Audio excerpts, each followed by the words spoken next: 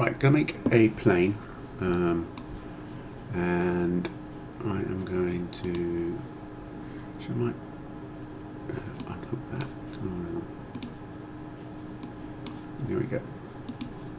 So let's get rid of this.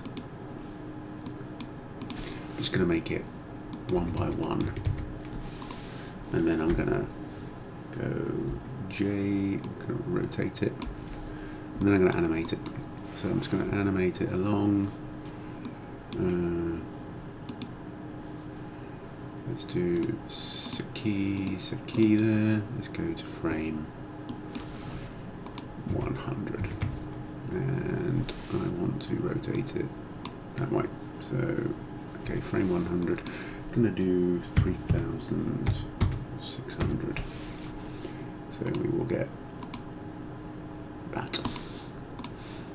Let's just do that and move it along. Might do that, and then I might actually do that. So got a plane moving along, spinning quite a lot, maybe a bit too quickly, but we'll just leave that anyway. Stop that, make that 100 frames.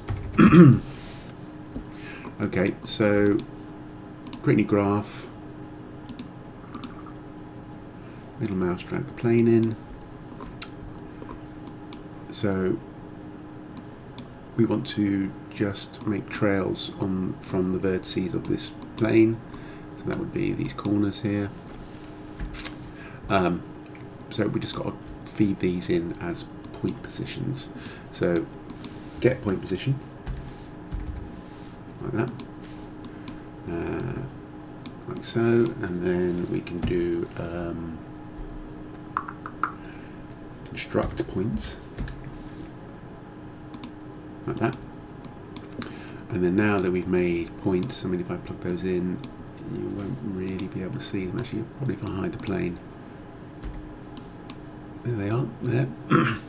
What's good about this is it's all scrubbable as well, because it's not simulating anything, it's just literally data coming in and out from excuse me, from a Maya. So now we can just do a trails, plug those in, because particles are fundamentally points. Plug those in, so it's 100 frames. And get rid of U, do that, rewind, hit play, and we get that. So maybe it was a bit quick. You can do I think, let me try that. They're quite jaggy. Obviously we could do, let's just do that setup now. We can do set strand shape.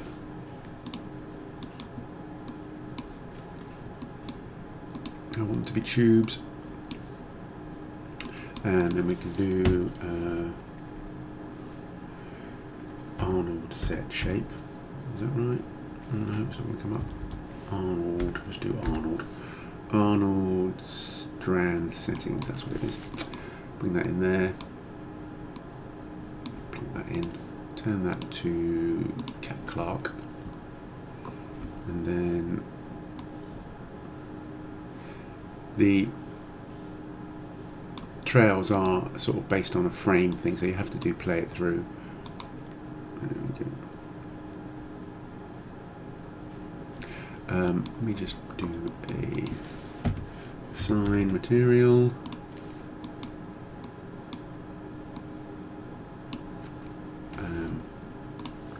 And what else? Oh yeah, make material. So let's go to the hypershade. Where's my hypershade?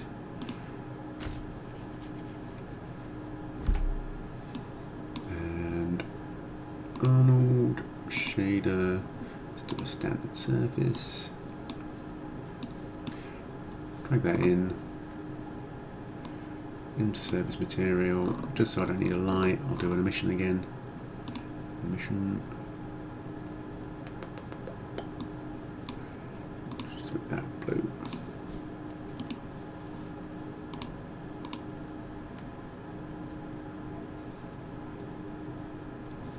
And let's do Arnold render.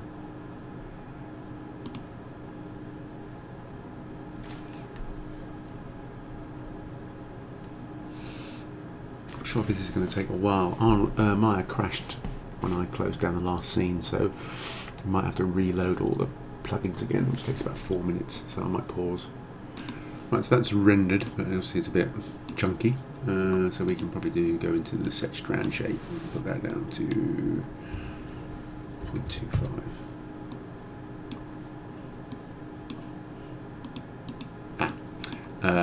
Because it's based on when you change the graph, because it's sort of simulated, it just clears it all out, so you have to rewind and play again. You can see it's, oops, can't see that, it's off screen.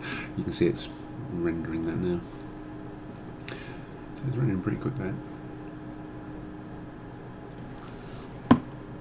And so if I change my Arnold strand settings, actually this will make it clean out again. I could just cache this, but we'll just keep, rather than caching it, I'll just keep rewinding it.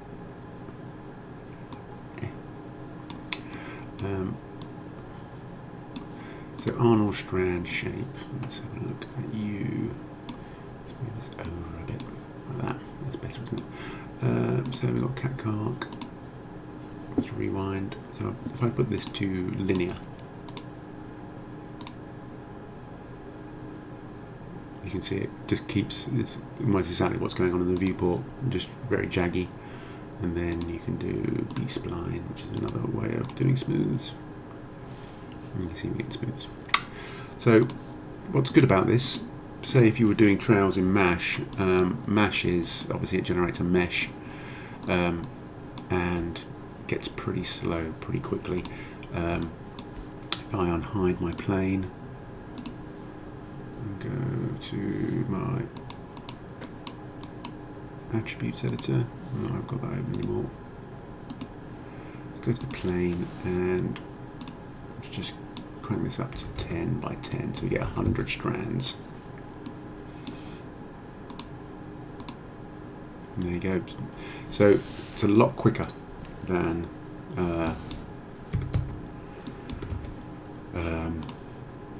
Mesh for doing strands. You can see, look, it's getting super quick. Let me just get rid of, let me just do that at half that.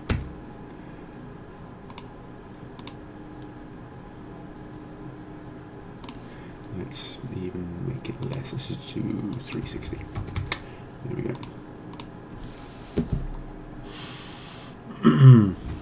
So you can see that really quick. I mean, 100 strands, super quick. Render that.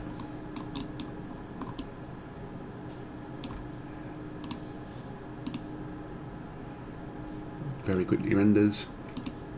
Let's just see how slow we can make it. Let's do 100 by 100. So what is 100 times 100? 10,000. This might be a bit slow. Not too bad though, look. Look at that. So 10,000 strands. Probably not real time.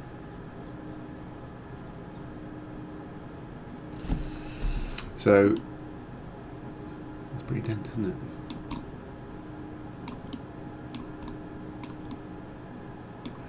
Let's just see what happens when you. Oh, that was actually rendering live as well. Let's turn that off. Let's just see how quick that will be. Let's make this 20 by 20.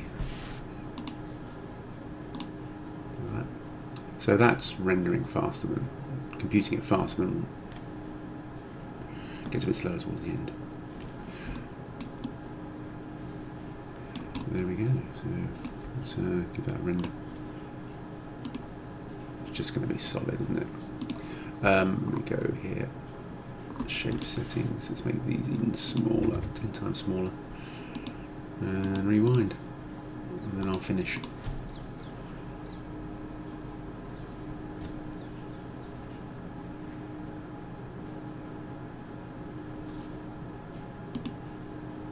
Still solid. Let's just one last time. Let's make them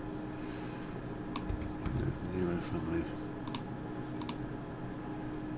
There we go. Real-time rendering. Well, sort of.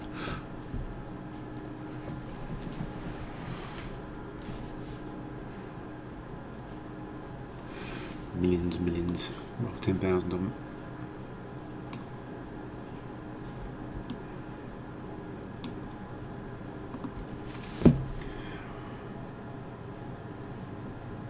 So there we go. Obviously I would have to crank up the settings on that a bit. Let's put that to 6 to see how quickly it does it.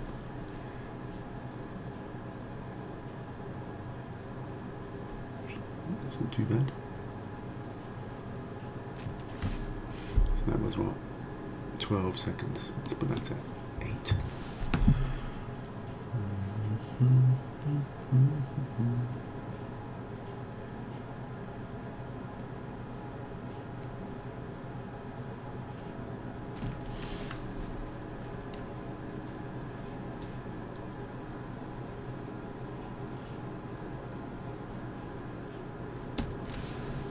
Let me just can't stop playing with this now. I am going to stop, I promise.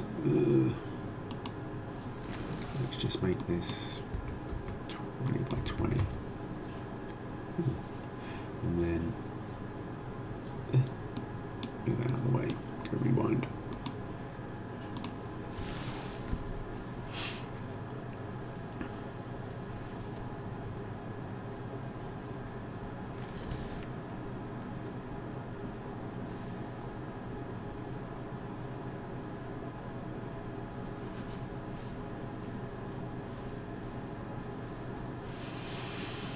There we go, that's sort of rendered in, that was 3 seconds. Still a bit noisy, it's probably because it's emitting, so you get a noisy light aspect of it. Right, so there we go. Super quick when you're just emitting off points, so quite good for doing trails of objects and things.